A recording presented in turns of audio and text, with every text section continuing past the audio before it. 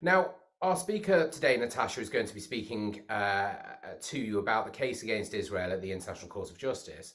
It follows a request from the United Nations General Assembly to the ICJ to give an advisory opinion regarding alleged actions of Israel, and then matters perhaps have been overtaken by South Africa filing a case against Israel at the ICJ.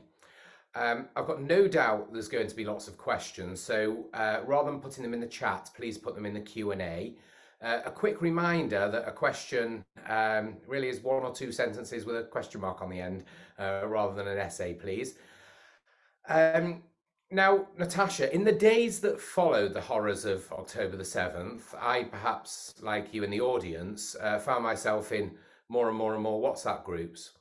And in these groups, people started sharing videos of a brilliant, eloquent, fearless young barrister, an expert in international law, who was appearing on the news and in debates, often before very hostile audiences, and was really destroying false narratives against Israel, which would otherwise have gone unchallenged.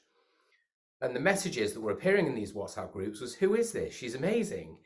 And too often, why have they cut her off too soon? Well, I already knew that Natasha is amazing because I've had the privilege to work with her for a number of years and seen the incredible work that she does as chair of the UKLFI Charitable Trust. She's a formidable advocate with speaks with tremendous knowledge and passion, and we're very, very glad that she's able to talk to everybody today. So, Natasha, thank you very much. We all look forward to hearing from you. Well, Daniel, I'm very grateful for that very kind introduction, and also for the opportunity to address such an important and topical subject. And the two cases that you have already outlined signify separate battles, certainly in the war that is being waged against Israel in the international legal arena. They are both significant pieces of lawfare that target Israel. I've addressed the phenomenon of lawfare in previous webinars and lectures. At its essence, lawfare is an abuse of legal processes and legal institutions to advance political aims, in this case, to damage the Jewish state. And I'll address in respect of both of these cases how it is that these processes are being abused. But I highlight at the outset that I do not see this as a problem only for Israel. The abuse of international legal institutions should worry every single champion of the rule of law and justice. It has a very damaging effect on the international legal order and the credibility of international law. And I believe that we have seen the impacts of the campaign of abuse against Israel in legal fora in delegitimizing international law and encouraging actors, negative actors, to engage in flagrant violations of international law, real violations, real war crimes and crimes against humanity, and to do so with impunity. So that is why this is an important subject, not just for an organization like UK Lawyers for Israel, but for all those who care about upholding the rule of law and the international legal order. Now, there is nothing new. The campaign of lawfare against Israel has, of course, been gaining traction over decades now. In respect of the two cases at the International Court of Justice, in that regard, they're not surprising, unfortunately. They have been a long time coming. It is important that I stress that these cases are before the International Court of Justice. This is the judicial organ of the United Nations. This is entirely separate from the treaty-based International Criminal Court, established by the Rome Statute of 1998, to which neither Israel nor, for that matter, the United States are party. The ICC, International Criminal Court, has jurisdiction not over states, but over individuals and alleged crimes by individuals. And although the prosecutor of the ICC purports to be conducting an investigation into conduct by Israelis, it is the consistent position of Israel that the court has no jurisdiction with respect to that investigation, and that therefore such an investigation is entirely inappropriate and without legal basis. But subject to any questions that we may have from the audience, and those can be put into the Q&A facility, and I'm already seeing quite a number that have already been put into the Q&A facility. But subject to any questions on the ICC in due course, I'm going to park the subject of the International Criminal Court and turn to the International Court of Justice, which is also situated in The Hague at the Peace Palace, but it is a different entity entirely. It chiefly deals with disputes between states. It has a twofold role to settle, in accordance with international law, legal disputes which are submitted to it by states, and these are contentious cases. But it also has a role to give advisory opinions on legal questions that are referred to it by duly authorized United Nations organizations, and specialized agencies. So the first case, just to give you a little bit of background to the International Court of Justice that entered the general list of the court, the Corfu Channel case, was submitted on the 22nd of May, 1947. And between the 22nd of May, 1947, and the 13th of November, 2023, there were 191 cases that had been entered into the court's general list. So we aren't talking about a significant number of cases that the International Court of Justice deals with. The two matters that I'm speaking about at the ICJ are essentially one of each kind of case that it hears, a contentious case and an application by the General Assembly for an advisory opinion. Now, the first in time was the application for an advisory opinion by the General Assembly, and the first thing I think to know about this sort of matter is that an advisory opinion is not legally binding. But just like the so-called Wall opinion of 2004, which was also an advisory opinion in relation to Israel, it will be treated by many people as authoritative. And in this respect, the International Court of Justice's track record is deeply concerning when we consider that the Wall opinion, in its role as a legal organ of the United Nations, the ICJ ought to address itself to issues of international law free from political interference. And nevertheless, in that 2004 opinion, aside from the surface analysis that was adopted by the court with regard to the precise location of the security barrier that Israel had built, and its, I would say, seemingly superficial take of the on-the-ground issues, the court's assessment of Israel's motivation for building the security barrier was deeply problematic. There is not one mention of the waves of terrorist attacks that had prompted the barrier project, attacks which I should note the barrier was ultimately successful in combating and in putting a stop to.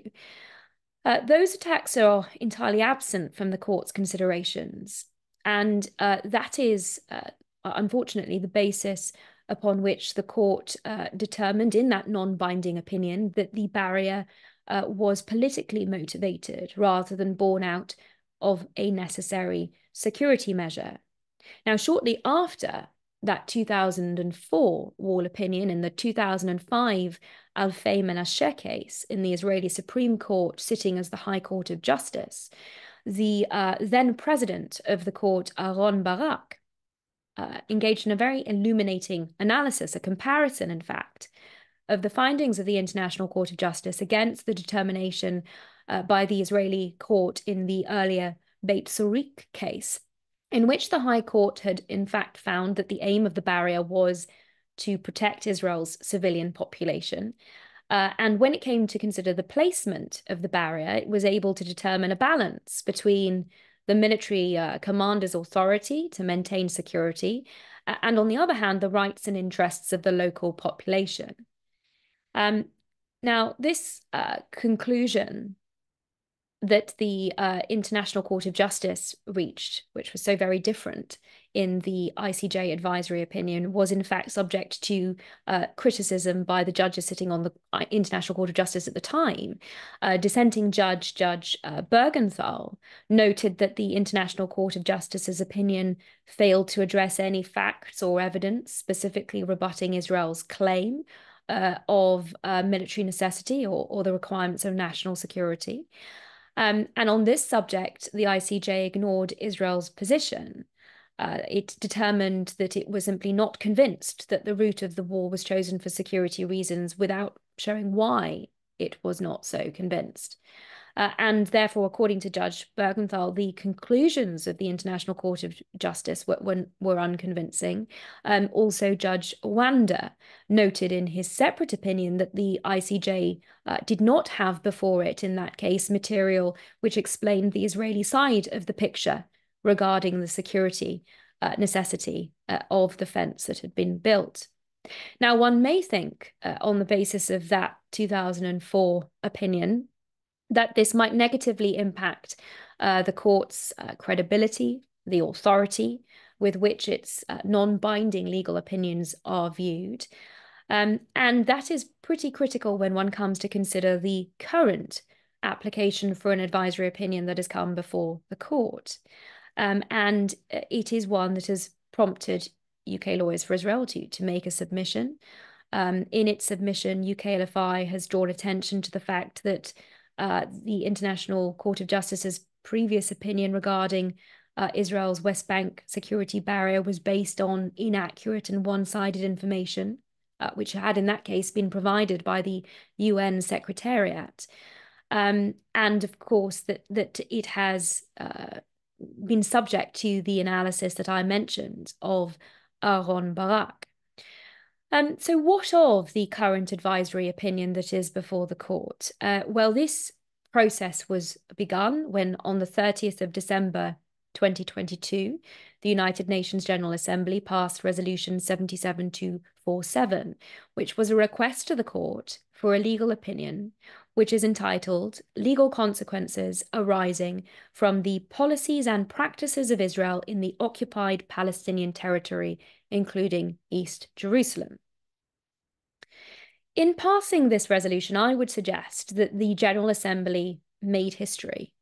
I have not seen any other request for an opinion from the court which presupposes all the answers to the real legal questions and simply asks what the legal consequences of Israel's supposed violations of international law should mean. So the resolution sought an advisory opinion on loaded questions which refer to ongoing violation by Israel of the right of the Palestinian people to self-determination, prolonged occupation, settlement, and annexation of the Palestinian territory, and measures aimed at altering the demographic composition, character, and status of the Holy City of Jerusalem, and related discriminatory legislation and measures. And assuming all of that, it asks the court to take into account these fallacious allegations, to take them as read, and to opine on what the consequences of that should be. Now, one example, perhaps, of the problems arising from this approach by the General Assembly is that the General Assembly refers in its questions to measures by Israel aimed allegedly at altering the demographic composition, character, and status of the Holy City of Jerusalem, but it entirely ignores the fact that the Arab population of Jerusalem has increased from 26% to 39% in the period since 1967. Now, there are a number of states and international organizations that have made submissions to the ICJ in relation to this advisory opinion, some of which have been published.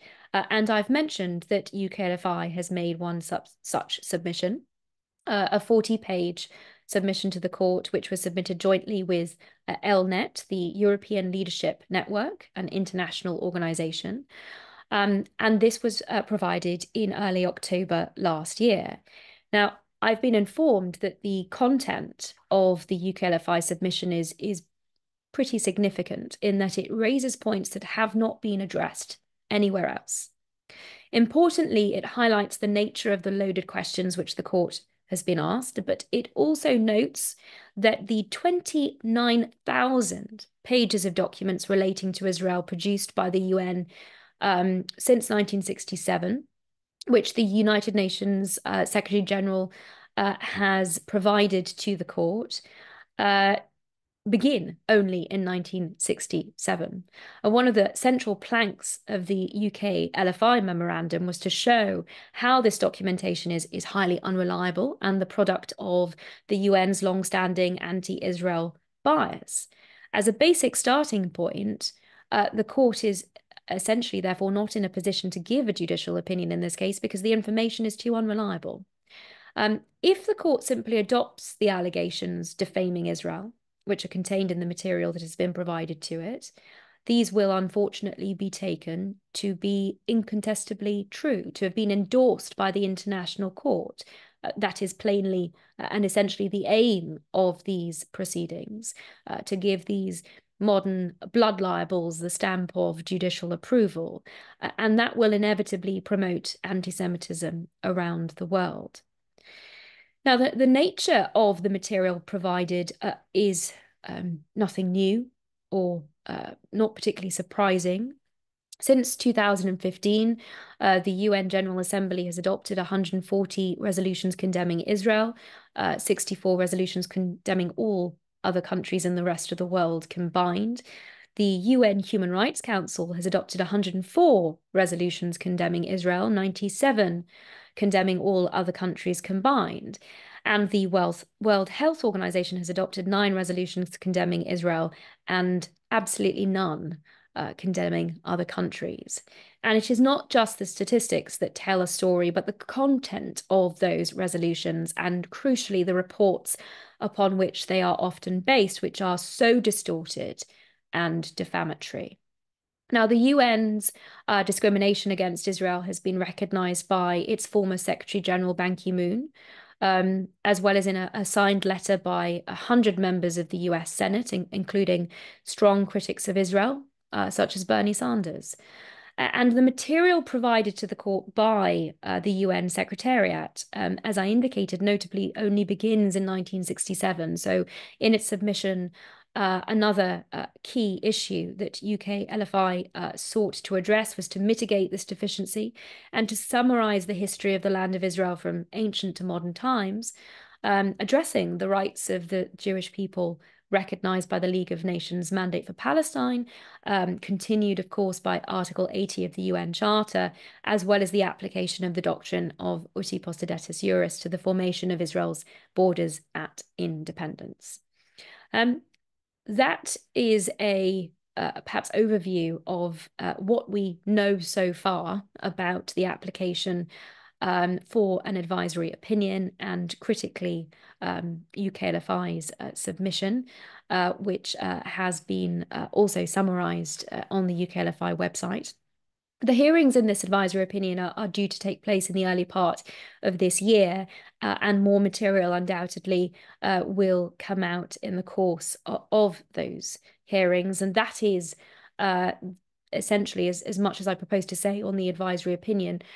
Before moving on to the most recent controversy, the latest installment in the lawfare initiatives in the international legal arena, which of course is South Africa's application to the International Court of Justice just before the new year, in which it has applied for the court to order provisional measures, including that Israel shall immediately suspend its military operations in and against Gaza. So, South Africa has redoubled its support for the genocidal terrorist regime Hamas. It has levelled in this application unfounded and outlandish allegations of genocide against Israel, a mere few months after real acts of genocide were perpetrated by Palestinian terrorists in what we know to be the bloodiest attack against Jews since the Holocaust. Now, the definition of genocide is not at issue here. It is well settled and commonly agreed. It is different from other crimes for example, murder or theft, where you have an act which becomes a crime if it is committed with a particular state of mind, intention. Many members of our audience may be familiar with the terms actus reus and mens rea. Genocide, however, is different. It is a term crafted after the Holocaust. It was, of course, famously coined by Raphael Lemkin to describe the systematic extermination of Jews by the Nazis. And with genocide, one starts with the state of mind. The state of mind is critical. It is the defining element of the crime. It is defined as intention to destroy, in whole or in part, a national, ethnic, racial, or religious group.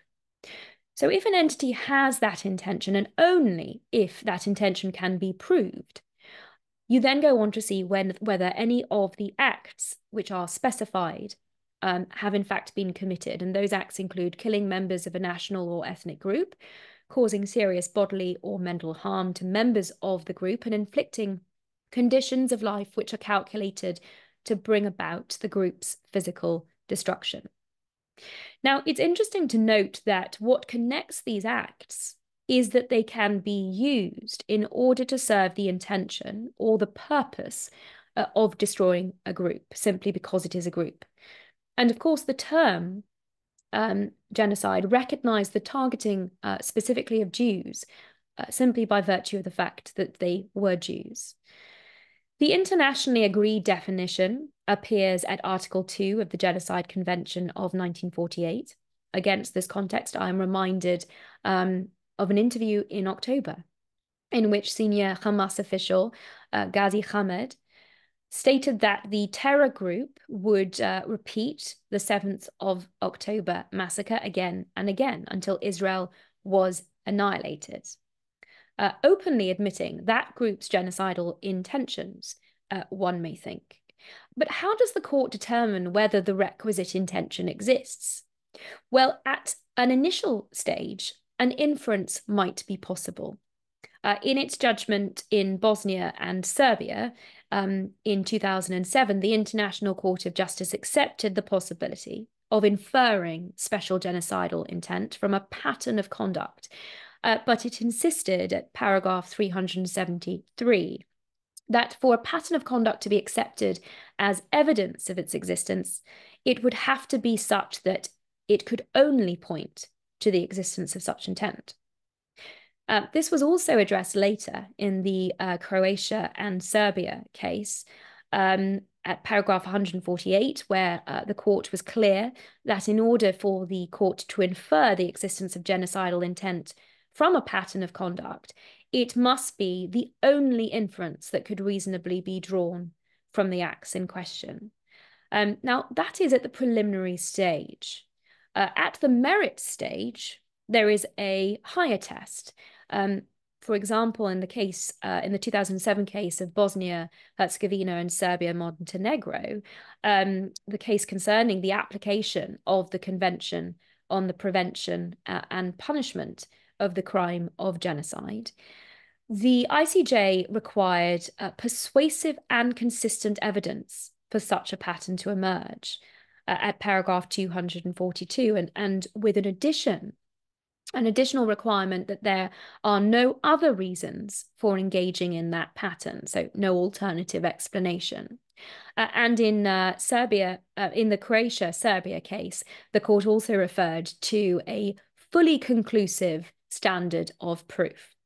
Now, one may think that in light of this and the other evidence from the Hamas leadership, from the interrogation of terrorists that were captured after the 7th of October, and even from the Hamas Charter, that there is perhaps ample evidence of genocide perpetrated by Palestinian terrorists on the 7th of October, but that does not seem to have piqued the interest of the relevant international legal institutions, or indeed the states party to the Genocide Convention, who have an obligation to prevent and punish genocide under that convention.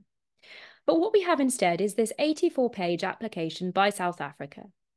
And there are two major areas of misrepresentation that I would propose to address. One is on the question of intention. And in this respect, the document cites Israeli leaders, including Prime Minister Benjamin Netanyahu, the Chief of Staff, Herzi Halevi. And these are, I should stress, individuals who have been unequivocal and have repeatedly stated that the goal of Israel's operation in Gaza is to eliminate Hamas by destroying its military and its governing capabilities. And despite that, we have a series of quotations provided by the lawyers drafting the submission for South Africa, which are misrepresented, they are provided without proper context, or they are even fabricated. And an example of such a fabrication exists. Anyone who has the application to hand, I refer you to footnote 506, which relies on a Middle East Eye report that purports to quote a former Israeli Knesset member and quotes him as calling for the complete destruction of Gaza. It names this former Knesset member as Danny Neumann. This is an individual who simply doesn't exist as a former Knesset member. And it is perhaps indicative of the dangers of many of the sources that this application has relied on in the footnotes, the news reports, many also from Arab media, that so much of the information that has been provided to the court is so desperately unreliable. UKLFI has in fact addressed the proper context of a number of the quotations that have been used to ground these allegations of genocide, and it has done so before this application was made. That is available again in a note on the UKLFI website, which we can also link to in the chat function on this webinar. This was, as I say, prepared before the South Africa application that has listed many more quotations and deployed those, but it is indicative, I think, of providing some of the additional context, which we do in that note. It's very easy. It's easy, I think, to distinguish what we see in the South African application, which is devoid of that context. But it also strikes me as being deployed based on an attribution of evil intent to Israel, which is simply not borne out by an honest interrogation of the quotations. So that is the first element where this application fails, is on the critical intention point.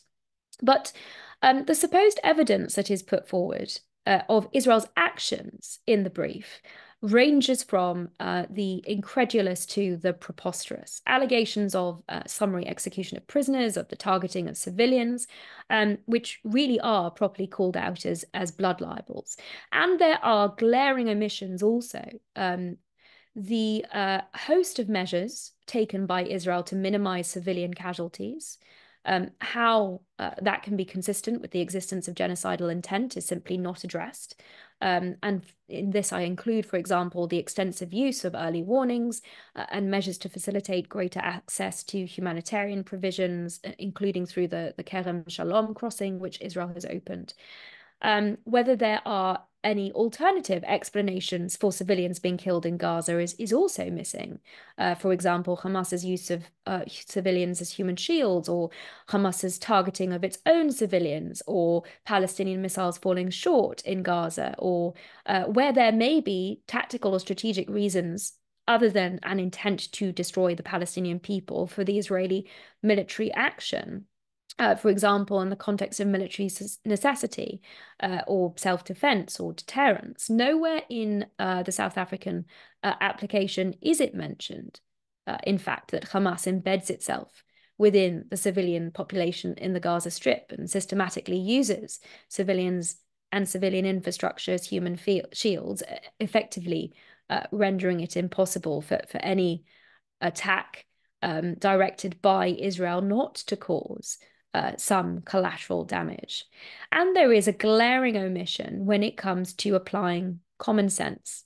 I mean, given Israel's accepted military capacity and capabilities, plainly to inflict far more harm to civilians in Gaza than it has done, whether it is in fact more likely that Israel's military campaign is directed against Hamas, as has been repeatedly articulated by Israel's leaders, rather than directed against the Palestinian people of Gaza.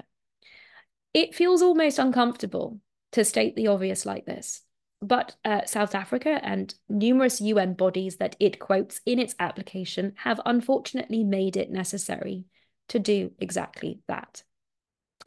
The civilian to combatant ratio that Israel has indicated provisionally in the context of its campaign over the last 2 months is 2 to 1, 2 civilians for every 1 combatant. And this is even on the Hamas figures, those put out by the Hamas-controlled Palestinian Ministry of Health, which we have previously addressed. The difficulties with reliance on those and the absence of any means of verifying those figures. But even if we compare, based on those figures and Israel's assessment of a civilian to combatant ratio of 2 to 1, and we compare that to UN statistics of a global 9 to 1, 9 civilians killed for every 1 combatant in the context of urban warfare globally, or the figures that have been put forward with respect to Allied forces or American forces in Afghanistan and Iraq between 3 to 1 and 5 to 1, then in all of those instances, the statistics speak extremely loudly as to the preventative measures that Israel has taken and Israel's exercise of precaution, compliance with the principle of precaution in the context of its campaign in Gaza. And that is also borne out by some of the reaction, perhaps, to South Africa's application during, but also more broadly to the allegations of genocide, which of course have preceded this recent application. During a briefing on the 20th of November, US National Security Council spokesperson John Kirby addressed the inappropriateness of the term genocide to describe Israel's actions in Gaza. He said Israel isn't trying to wipe the Palestinian people off of the map. Israel isn't trying to wipe Gaza off of the map. Israel is trying to defend itself against a genocidal threat. So if we are going to start using that word, let's use it appropriately. That was, of course, in advance of this application this week. When asked about South Africa's claim against Israel, John Kirby was unequivocal, saying that the US finds this submission meritless, counterproductive, and completely without any basis in fact whatsoever. Next week, the International Court of Justice is set to hold its first hearing in the case. This is with regard to provisional measures under Article 41(1) of the ICJ statute, which provides that the court shall have power to indicate, if it considers that circumstances so require, any provisional measures which ought to be taken to preserve the respective rights of either party. Now, it seems pretty plausible that South Africa's reference to the ICJ was tailored to focus on the Genocide Convention, because Israel, as a party to that treaty, is subject to the court's jurisdiction in relation to this specific international treaty. And that is plainly the context of the application that has been brought. But there are some arguments, I think, that are relevant to South Africa's application, which is essentially in support of the genocidal campaign, which is currently being carried out by Hamas. One is that it may constitute a conspiracy to commit genocide in violation of the very same Genocide Convention. Also that it provides material support for terrorism in violation of South Africa's duties under Security Council Resolution 1373, which includes the obligation not to support terror and to take necessary steps to prevent the commission of terrorist acts. The application may also contribute to the commission of terrorist crimes under relevant international conventions to which South Africa is a party, which include international conventions for the suppression of the financing of terrorism and the suppression of terrorist bombings. All of these arguments could certainly be made and would have far more weight than the position which South Africa has advanced to victim blame, defame Israel, and stoke anti-Semitism with blood libels against Jews. South Africa's application to the ICJ is part of a broader and even more troubling course of action, in that this application seeks, it seems, to hijack the International Court of Justice for an agenda to create essentially an international apartheid system in which the Jewish state is isolated and in which Israel is stripped of its legal rights. And if the ICJ submits to this campaign, it really does risk becoming an instrument of that apartheid, that anti-Semitic apartheid, and it risks losing its credibility as a court of law. And as I indicated at the outset, this has serious implications for international legal order, especially at a time of decreasing compliance with the ICJ's provisional measures, as we have seen in many recent cases. In so many respects, South Africa's actions constitute an outrage that I would say is worse than crying wolf, and it's worse than victim blaming, because this application falsely blames the real victims of a genocide for perpetrating a genocide, where their precaution and restraint in self-defense has been unparalleled. This abuse of international legal institutions should really worry every single one of us that cares about the rule of law. And in particular, that is because of its damaging effect on legal order and on the credibility of international law, and that is palpable. It sends a message also to Hamas and to fellow genocidal Islamic fundamentalists that they may commit real war crimes and real crimes against humanity and real genocide with impunity while their victims are put on trial.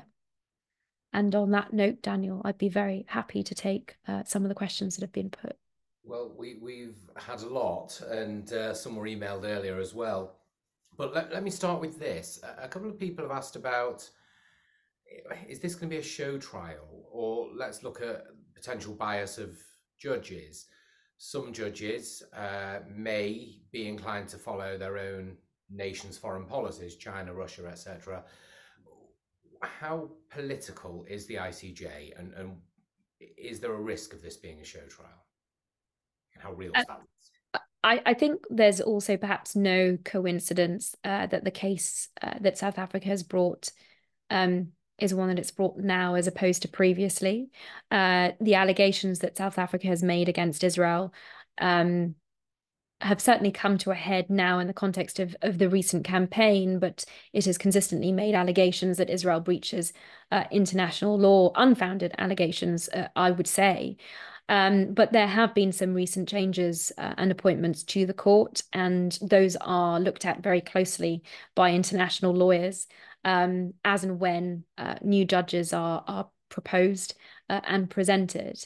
And inevitably, in any international legal institution where judges essentially represent countries, there are always going to be discussions about their proclivities and their potential leanings or biases.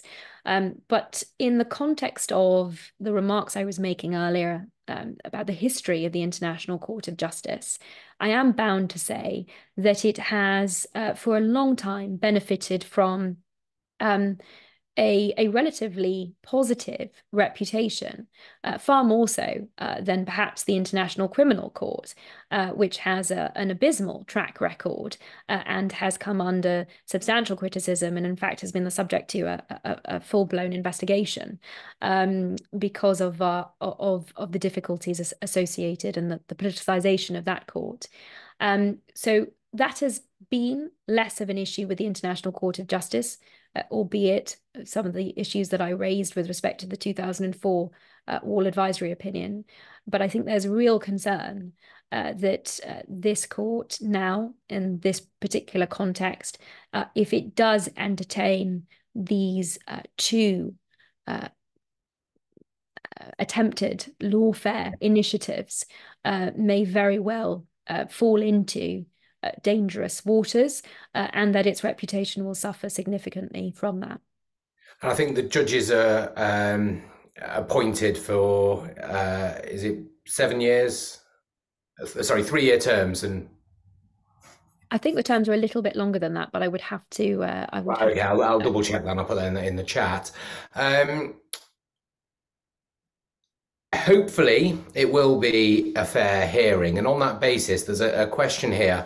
Can the ICJ reject an application as inadmissible or stay it if it's clearly based on political rather than legal arguments? So maybe focus on the UN General Assembly one, which is plainly politically motivated and add some very, very loaded questions. Can it be rejected at the outset? It would, I think, be open to the International Court of Justice to decline to offer an opinion in the context in which the General Assembly has asked for one. And in fact, the submission that UKLFI has made recommends that course of action on the basis that it simply does not have the material before it to properly make the assessment that it's being asked to make. Likewise, of course, with respect to the contentious case that has been brought, it would be open to the court certainly to dismiss the application for provisional measures and ultimately dismiss South Africa's application against Israel as being without merit. The difficulty is that the weight of material that has been, I mentioned some of the fallacious footnotes in the application that South Africa has brought.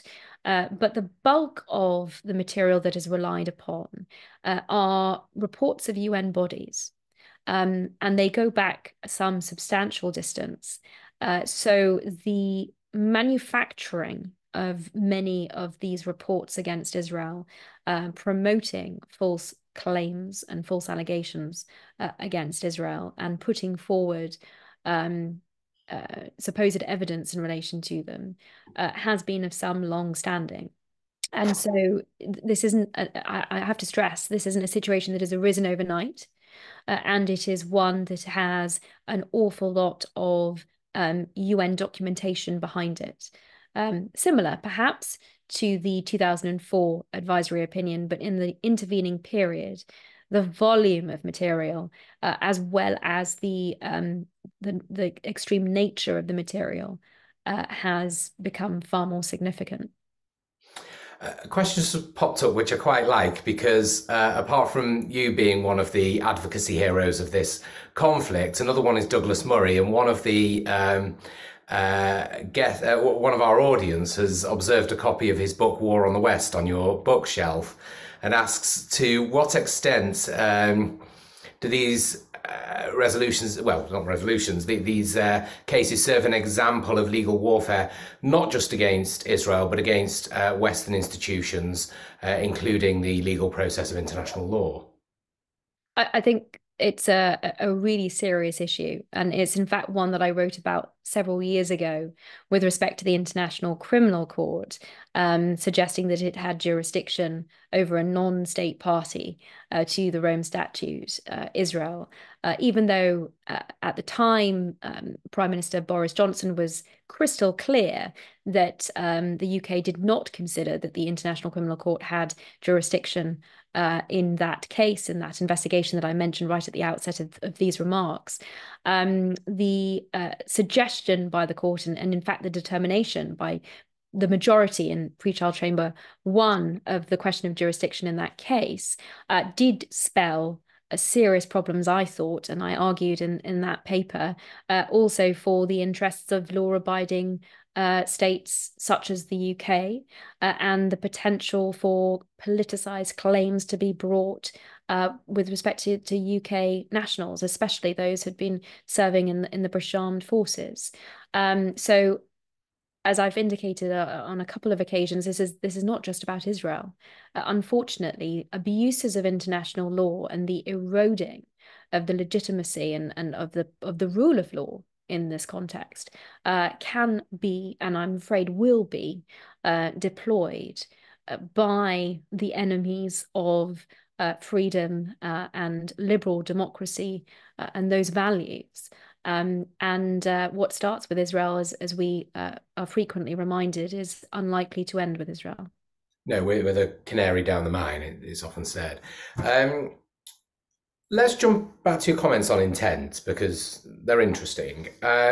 You discussed that an inference can be drawn if the pattern is such that it can only point to intent.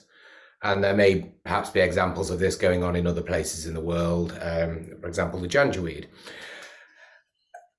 What about recklessness? In criminal law, intent can be formed by recklessness. And there's a number of questions in the chat where, and I know your comments before about 2 civilians to 1 combatant, or terrorist in this case, but that can still be a lot. And somebody has asked, how many Palestinian civilians is it worth sacrificing in order to fight the war against Hamas? Of course, Israel can protect itself by tightening security and some military action, but is doing so at the cost of 10,000 Palestinian civilians ethnically justified? And we've had a couple of other similar questions.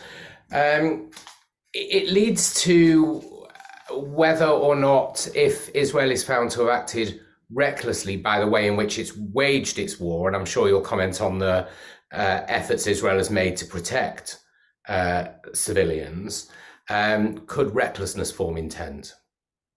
So there are a couple of points to pick up here.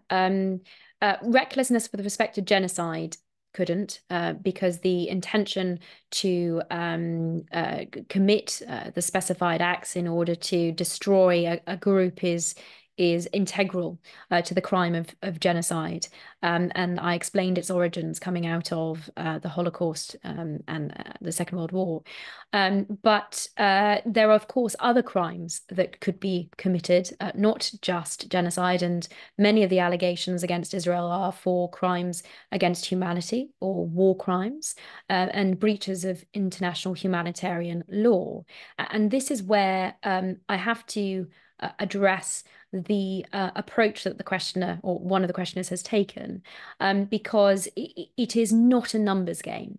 It is not appropriate to say how many civilian casualties can be justified in the context of Israel's operation in Gaza. That, unfortunately, is a backward approach to how international law deals with these situations and these matters. I've previously addressed the principle of proportionality and been clear that it is not a numbers game. It is not about weighing up civilian casualties on both sides. And it's equally not about looking at purported casualty figures in the abstract. Proportionality. In fact, it's important to stress that one of the reasons that it's not appropriate to do so is that the conclusion of the logic that questioner has posed is that Hamas must therefore be immune if it puts civilians on top of its rocket launch sites and buries its command centers in hospitals. That would render terrorist infrastructure immune from attack, and that simply cannot be the case. And if we want to talk about implications for other law-abiding armies, the promotion of that logic or that reasoning would have serious impacts for the ability of the United States and the UK to conduct lawful, proper military operations in the future. It's very important that the discussion about international law doesn't get infected by that sort of warped analysis and warped logic. The law of armed conflict is very clear, and it is also intention-based. It is not an effects analysis, and it requires, in terms of proportionality, strikes that are conducted to be proportionate, so that the military advantage of each strike is weighed up against the anticipated civilian collateral damage. And that is a balancing exercise, and one that is taken extremely seriously by the Israeli Defense Forces.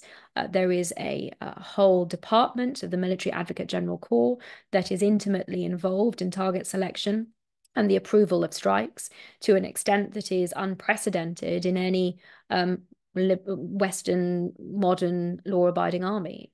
And that is, in fact, what is, I think, prompted the United States in the quotations that I referenced to be so unequivocal in recognizing those measures, those unprecedented measures. And in fact, it has also been acknowledged by US officials that the United States would struggle to take the sorts of measures and takes the sorts of precautions that Israel is adopting. So I appreciate it is out of sync with the received wisdom and certainly with the reporting that we have been seeing on the devastating situation in Gaza. But that is the law, and that is also the correct factual analysis of Israel's approach in this case. Now, before I move on to, I want to look at possible sanctions, etc., in a moment against Israel in the event that Israel isn't successful in defending these cases. But before that, I think it might help. There's been some, and again, a couple of people have raised this in the Q&A. There've been some perhaps unhelpful comments by certain Israeli ministers. There may be some misunderstanding amongst commentators in the West, particularly in the media, as to who they're speaking on behalf of, and perhaps not understanding there's a war cabinet at the moment. Can you expand on that? Well, you're absolutely right that there is a war cabinet, and I would suggest that it's the public statements of those members of the war cabinet and also of military officials that are most pertinent for analysis in this particular context. I mentioned analysis of some of the comments that have been highlighted and deployed by those critical of Israel that UKLFI has conducted and provided the proper context. For example, many of them where it's suggested that comments have been made about Palestinians in general have plainly been with respect to Hamas and Israel's aim of eradicating Hamas, not the Palestinian people. But plainly, more recent comments, especially from so-called backbenchers or ministers that are not involved in the government, that have suggested the transfer of populations. Although, I mean, in many of those contexts, of course, it is difficult to properly understand when there are efforts being made, not just by Israel, but also by other international actors to evacuate civilian populations from terrorist hotspots within the Gaza Strip. That is something that I believe most reasonable people should see as a positive. It is intended to save the lives of civilians and to provide those civilians with access to humanitarian corridors and safe passages to areas where they can be provided with humanitarian assistance. I mean, the fact that that has been misrepresented as supposedly ethnic cleansing or the transfer of populations or a war crime is pretty extraordinary. But unfortunately, one sees these misrepresentations in a widespread fashion. The comments, as I mentioned, many of them we've provided additional context in the note, which I've referenced, which appears on the UKLFI website. But all of that, where it has been deployed to evidence an intention, unfortunately, I think even if we were to take it in the misrepresented fashion, fails to come up to proof, because those comments, that rhetoric, and we can compare perhaps with Churchill's statements in World War II or the Allied statements in the context of the wars in Iraq and Afghanistan.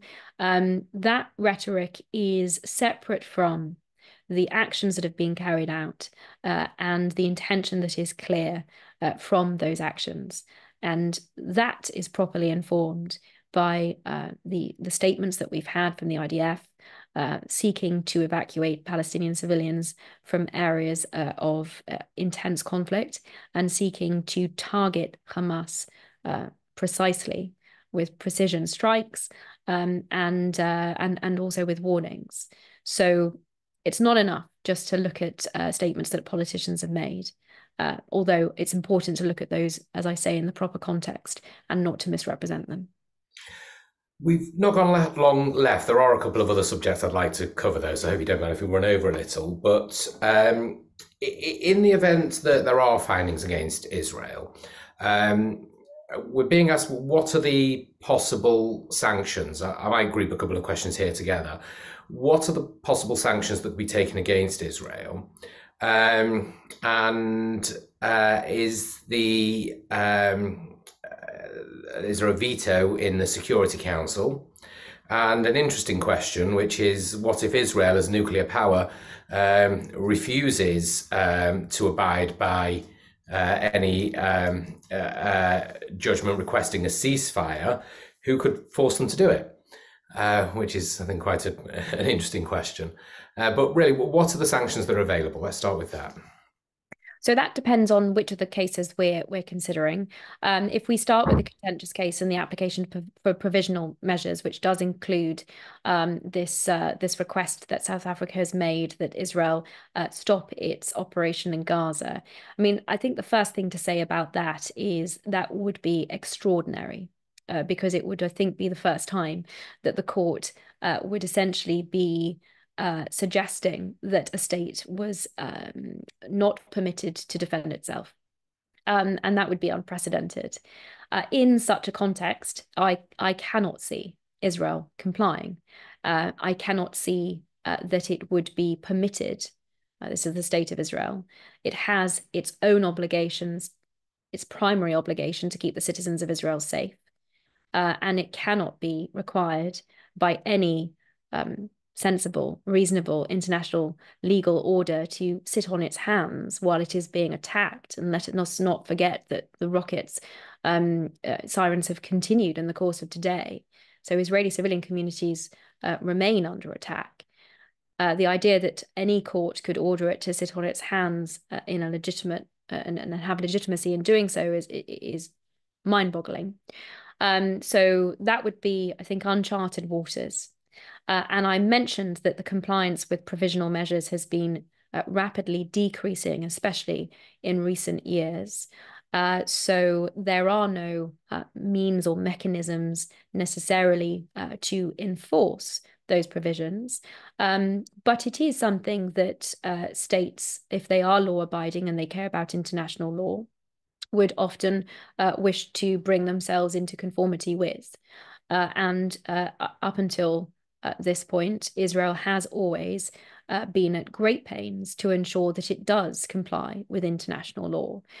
You made reference to a UN Security Council veto, and I recall seeing that question briefly. And I think it's important just to highlight that the only binding legal determinations which are perhaps relevant to mention here. One would be a determination of the International Court of Justice in a contentious case, so not in an advisory opinion, but in a dispute between two parties.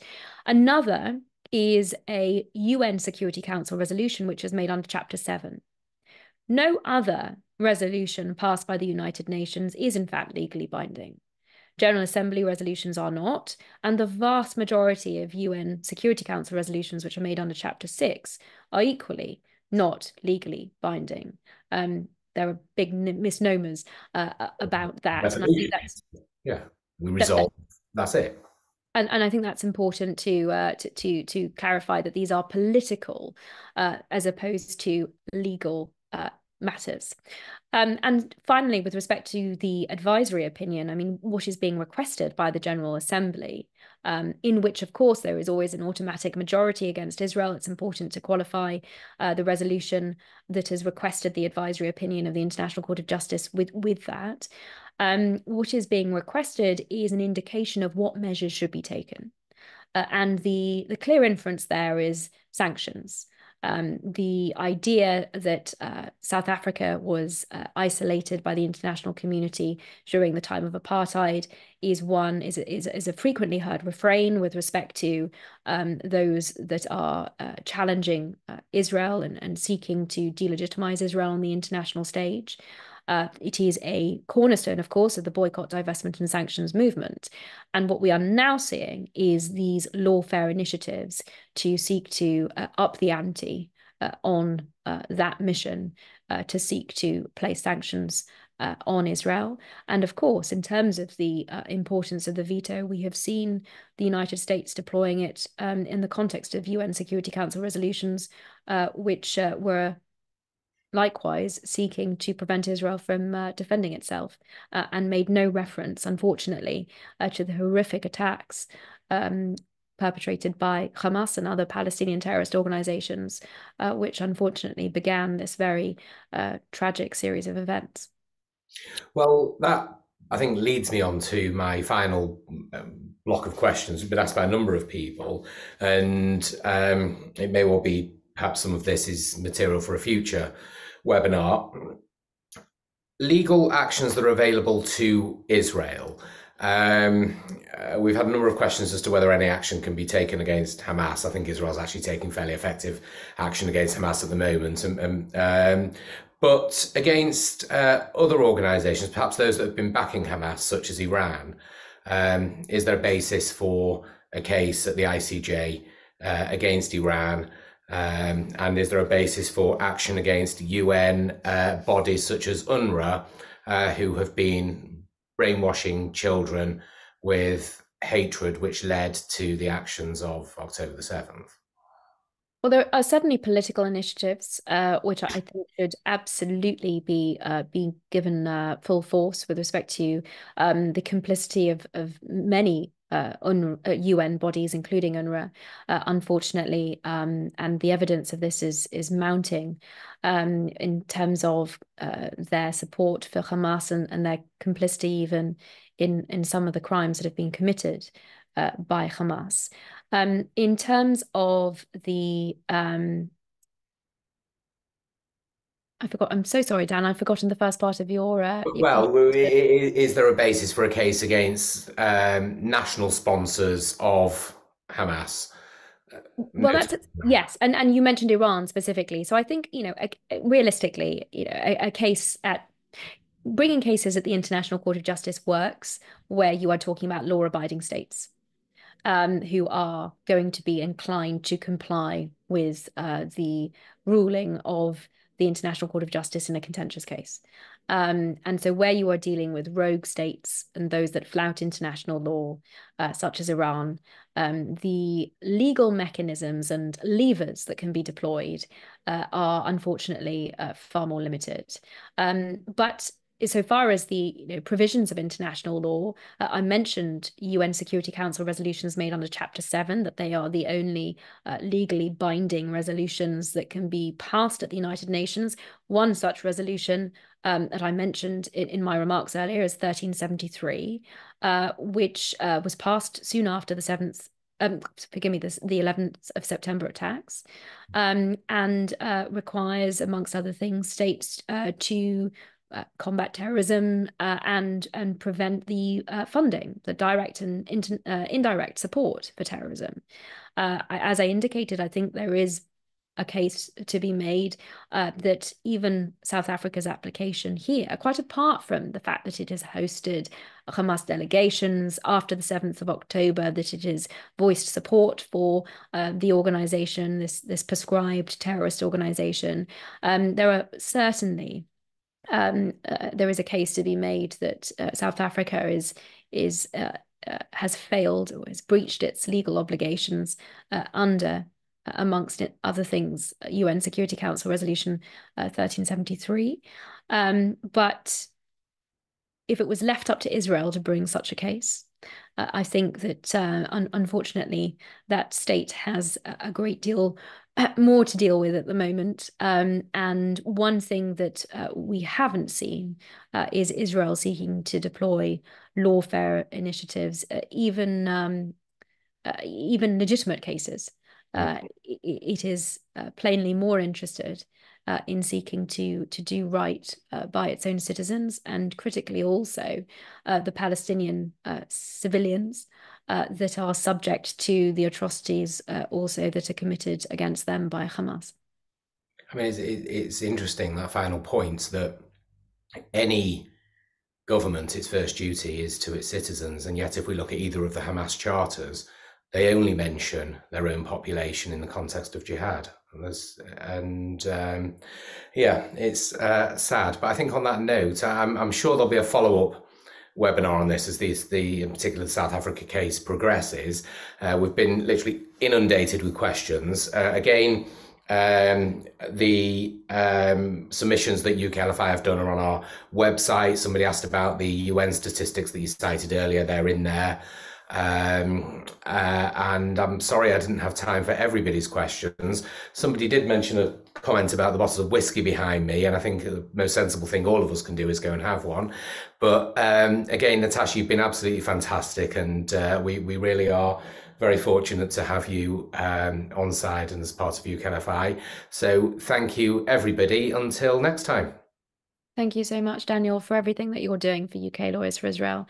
You've been an absolute asset, and I'm tremendously grateful also to our audience for bearing with us in such volume. Yeah, we will keep going. So thank you, everybody. Take care.